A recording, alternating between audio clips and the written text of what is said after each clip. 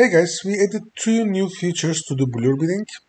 Now you will be able to place your bids or cancel your bids according to the size and bidder count. So what it essentially means is if I enter 1 to the input size, the system is going to undercut this one and going to place 0.16. Or if I enter 4 here, the system is going to place 0.15. You can do the same thing for bidders. So this represents the number of bidders at this price range. So if I enter 1 here, since there is only one bidder here, it is going to place 0.16. And if I enter 4 here, since there is 1 plus 3, 4 bidders here, it is going to undercut this price range and it is going to place 0.15. Keep in mind that the system doesn't include your bids when you are doing this. So when you see this, actually we are going to see that screen soon enough. It shows it as U plus 3 bits or U plus 5 bits, whatever. So the system doesn't include your bits. It only looks at the competitor bits. So let's go ahead and test the system and see how it works. So my first test is going to be, actually I'm going to write it here so we don't forget it. My input is going to be 1. I'm going to enter 1 to the size field and I'm going to expect system to send a bid of 0.16. 0.16. Alright, I'm going to enter my blur token and my private key.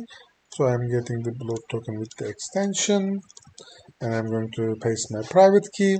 I'm going to enter my default values, so 0.01 and I'm entering 0.2. This actually doesn't mean that I'm going to be sending 0.2. This is just my max bit, means that I'm okay to go up to this value. And I'm going to toggle on under cut by option and I'm going to enter 1 to the size field. Alright, let's go ahead and place our bits. I don't know, but I found these results on search. Google Home started talking on its own. Alright, the bid is sent. Let's check it on blur. So I'm going to refresh the page. As you see, there is one bit that is sent. So it sent 0.16. So this condition has been met, as you see. So now let's check. Let's make another test. Let's cancel this bit. Actually, it has probably sent another one because loop was on. And so I'm going to stop this. Alright, let's start over and test another condition. This time I'm going to keep the loop toggled off. And as you see, there is a condition here. It says AND. I can change it AND, or I can change it to OR as well. So what it means is if you use the AND condition, the system requires both conditions to be met. If you use OR condition, only one condition being met is enough. So if I enter, let's check actual value, so let's enter something meaningful. If I enter 4 in the bidders column or bidders input field, and if I leave it at AND, the system is going to check this one first, and the condition for this one is 1, and it's going to meet this criteria. However, then it's going to check this column, and in this column, it's going to see that this bidder count is not sufficient because I'm looking for at least 4 bidders. Then it is going to check the second price range, and then it's going to see 3 bidders here. It is 1 plus 3. However, my input is not in my range because I entered 4 here. If I had entered 3 here, it would have been in this range. Since I entered 4, it is going to still keep looking, and it is going to go down another step, and it's going to place its bid at 0.15. Let's check it. I'm going to enter my blur token and private key again. So right now I entered, let me make another one here. I entered 1 to the size and 4 to the bidders, right? Yeah. So here I would expect it to go to this value, which is 0.15. This time my value is going to be 0.15. Alright, let's update it.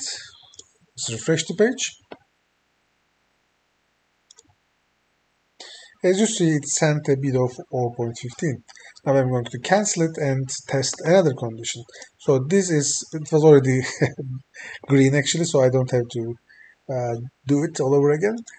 And let's check something else. Alright, now let's check the OR condition and see what happens. I think you already know the answer, because this time it is going to be sufficient for system to meet only one criteria, since I'm using the OR condition. If I enter 1 here, I would expect the system to send a bit of 4.16. I'm going to stop this one and enter my values. People ask why we don't save the private key. It is because of safety measures. We are not saving the private keys in our system or in your computer. It is only in your browser. So it is just safer this way. I know it is a terrible user experience to copy and paste them each time, but I believe it is a lot safer than saving it in the browser. Alright, the condition is already on OR, and I'm going to start bidding.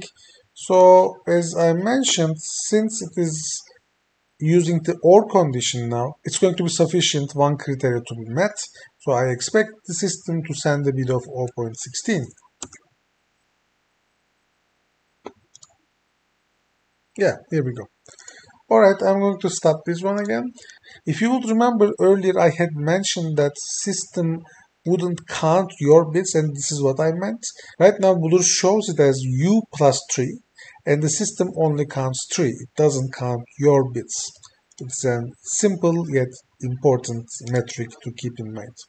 Alright, there is one little thing that might confuse you, which is the number you enter here in the size input field must be smaller than the sum of these numbers. So basically, as you have already seen, if we enter 1 here, it is not smaller than 1, so it undercuts this one. If I had entered 4 here, it is not going to be smaller than the size of these two numbers. It is going to place its bits here. Why? Because it is smaller than the size of 2 plus 3 plus 1, which is 6. It actually applies for this one too. So the sum of these three sizes are 6. If I enter 5 here, it is going to be here in this field, so it is going to place a bit of 4.15.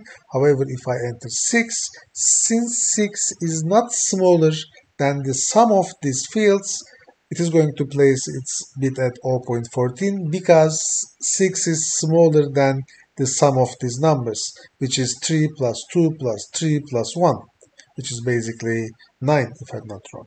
And then it applies for 9 again. It is basically the same story. If I enter 8 here, it is going to be here in this price range. However, if I enter 9, by here again I mean the input size, since 9 is not smaller than the sum of all these numbers, it is going to place its bit here. And it's so on. Like if I enter 10 or like whatever, 13, always the system will check the sum of these numbers from top down, and it is going to go down as long as the criteria is not met, and at the point that it is met, it is going to stop and send your bits. Alright, it is actually very simple, but at the same time very complicated. If you get confused, feel free to send questions or ask questions in Discord channel. You can tag me, or you can create the ticket and tag me, or ask in the general chat, whatever you feel more comfortable with. Alright guys, have a good one. I already explained the auto cancel logic and how it works in the previous video. Auto cancel in this one also works with the same logic. If you have any questions regarding that one, you can also ask it in the Discord. Have a good one, and happy trades and happy point farming.